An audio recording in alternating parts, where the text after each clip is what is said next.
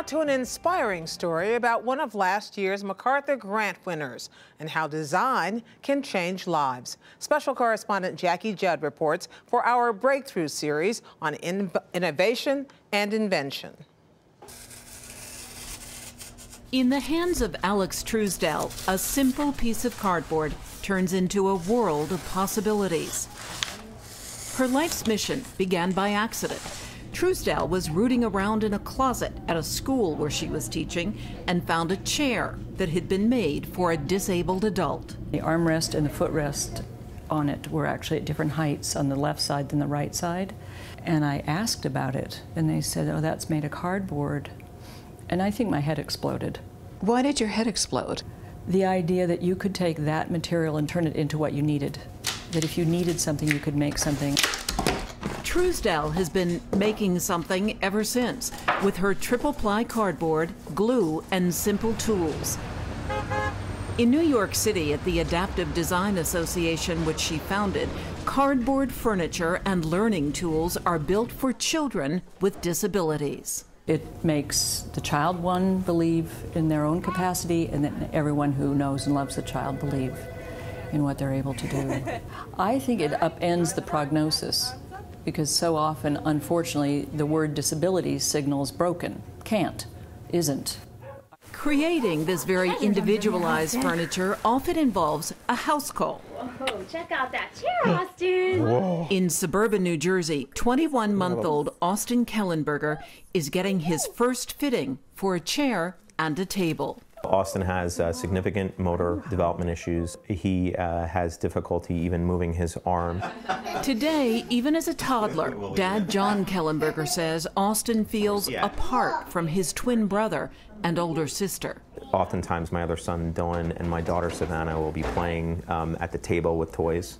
He's not able to do that.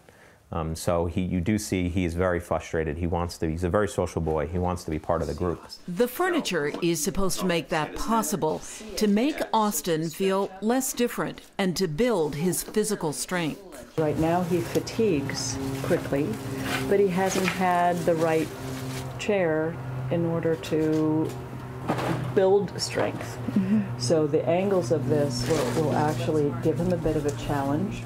Cardboard is relatively inexpensive, readily available, and really sturdy, a trifecta for growing kids and for families often burdened by medical costs who are asked for contributions of just $500. So it'll be 1.5 inches. Austin's chair is measured and measured again and cut to within 1/8 of an inch, so it is just exactly right for the little boy. You need a custom fit in an off-the-rack world. And if it doesn't fit, if the child struggles, and they're already struggling, it's going to use up that energy and be discouraging. And then they or someone else will give up and get the wrong idea about the child's potential, as opposed to being inspired enough to change this thing, change the environment to make it work. Truesdell saw that happen in her own family, and it was a life changer. Her uncle turned conventional household tools into something her aunt, who had lost the use of her hands, could manipulate. My uncle was able to repurpose things, bend things that were too straight, cut things that were too long, connect things, and that thought that you could engineer change to suit her specific needs is really the root of this. The workshop has turned out pieces this year for more than 200 New York area kids, but many more children can use them. So Alex Truesdell and her team spend as much time teaching as they do designing and building.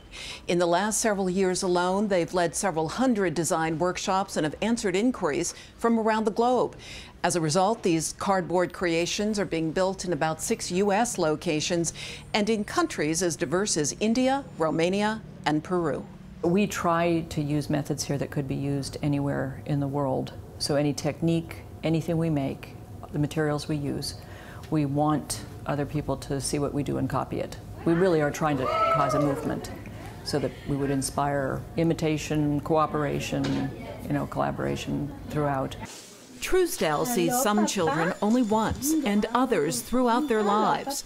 She met New York City teenager Hannah Auchincloss as a toddler when Hannah's mother, Tracy Ehrlich, was struggling to find a chair in which Hannah could feed sitting up. She couldn't do any of those things, and she was much too small for conventional wheelchairs. So there was nothing you could have ordered online or gone into a medical supply store and say, that's what I need, that's what would help her? No, absolutely not, because she was so young. Ehrlich has lost track of all the pieces Truesdell has made for Hannah, and even some for her sisters, so the family feels bound together instead of separated by Hannah's challenges.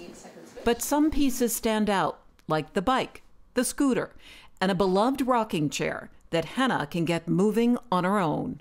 The experience of moving herself, it's one thing she can really control every day. I think that all of the different pieces of equipment have opened up the possibilities for her, the opportunities for her to interact with her world, to interact with the people who are around her. In New Jersey, Austin Kellenberger is just beginning to interact with his world. His furniture has been delivered, and what most see as a simple chair, his parents, John and Danielle, see as transformative. I want Austin to reach whatever the potential that he has. I want him to reach that.